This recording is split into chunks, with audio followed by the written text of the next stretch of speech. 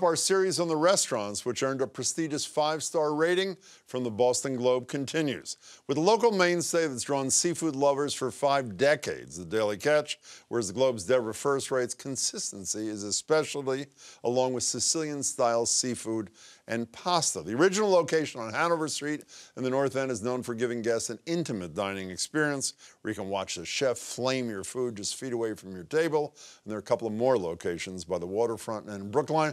Joined by executive chef Basil Freddura and general manager Louis Freddura. Their father opened the first location in '73, back when it was known as the Calamari Cafe. Great to see you guys. Thanks so much for being here. Well. Congratulations, by the way. How many siblings are there? 7 total. How many boys? 7 boys. 7 out of 7, and you're 2 of the 5. Does everybody get along? Well, we have to. It took you a while to answer that question. Yeah. And everybody's in the business, is that right? Yeah, more or less. Doing what? Like, what do you do? I'm the general manager at the waterfront location. And how about you? I pretty much do it all. What does that mean? Well, you know, for years I was the chef at our locations, and now I run our wholesale operation and just keep the restaurants, you know, well-oiled machine. You know, I'm a tad older than both of you, and the Calamari Cafe was in 1973 it opened. Calamari, in 1973, to me was squid, and almost nobody ate squid. So the conventional wisdom is your family sort of invented calamari. You hear that a lot, don't you? Yeah, absolutely. Our father's nicknamed the Calamari King. He is. Yeah. And what drew him to this, by the way? Wasn't it seen like as a bait fish and that sort of thing? Yeah, it was that more many of years ago? It was a bycatch mostly. Nobody was necessarily eating it, especially not in restaurants. It was more of a fisherman's food. And what caused it to catch on? What do you think? What does your father say? Why did people all of a sudden start eating something, the name of which they hadn't even heard of much before? Well, our father's an opportunist, and back then, fried clams were through the roof, the price. Yeah. And he saw calamari was just bycatch, so he was able to, you know, bring Sicilian-style recipes and apply it to the calamari. When the 7 of you, the 7 boys in the family, were little kids, were you saying, I want to grow up to be in this business? Or were you saying to yourself, I want to get away from this. I love my family, but I got to do something else? What were you saying? No, we were all raised in this, you know. It's in our blood. It's what we grew up doing, and at least I speak for myself, love doing it. You know, while I'm talking to you, I'm pretending like I'm not eyeing, one eye looking at you, one eye looking at maybe the prettiest dish of anything. What is this thing right here? That's the black pasta aglio olio. And is this squid pasta, or what is it? Yeah, it's a black pasta made from squid ink and with ground calamari, olive oil, garlic. That is unbelievable. Can I take a taste of this while we're doing this? Go for it. And how rude is it that I'm going to eat out of a pan that probably my coworkers will... Is that okay? That's how we all do it. Okay, that's fine, okay. So we have a photo of you, Basil. How many kids are named after spices, by the way? Well, so it's me and my brother Sage. Sage. And do you feel left out in that, or no? No, I'm happy not being named after an herb. Like turmeric, or just wouldn't work? Time would have worked out. You've never heard that line before, have you? I'm sure you, of course you haven't. So there's a picture of you standing by a pot of the legendary sauce. We're going to put that up in a minute. What makes it so different and so much better than almost everything else? It just comes down to using quality ingredients and simplicity. Oh my you know, God. as all of our recipes, you know, we use the highest quality ingredients and just cook them simply and let the ingredients speak for themselves. How long does that sauce cook? The tomato sauce? Yeah. 24 hours. 24 hours. And could you explain to a lay person like me what is different, let's say, than tomato sauce that cooks for 4 hours? Why is it so much richer? So our sauce we simmer in with lobster bodies and live crabs. And so letting it just cook for 24 hours just takes that essence.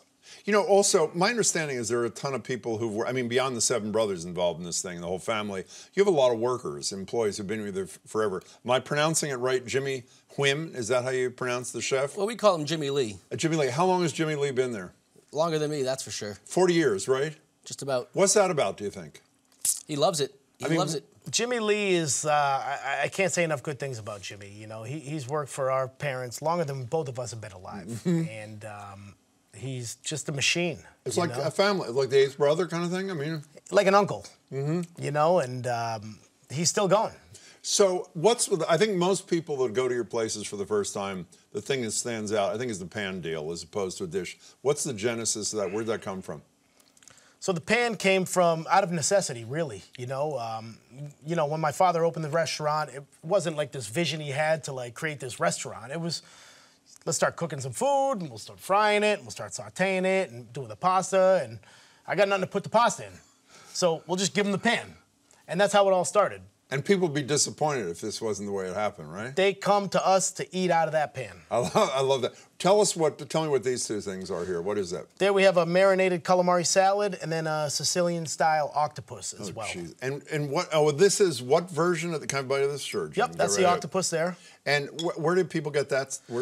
So these are some items that we sell in the restaurant and also available through our website, thedailycatch.com, especially for the holidays. It's a great item, for Feast of the Seven Fishes or anytime you got a hankering for, some local Boston seafood. Do all the 7 boys love this food, I hope? Oh, absolutely. Do they really, or you just have to say that? No, There's not one of them that said, I'm sick of this, I've been eating this for 33 years, I don't want it anymore? I can't get How enough about of it. Sage? What does Sage think about that? Do we know? He loves it. I think He does love it? I think the calamari is it more his than favorite. anybody.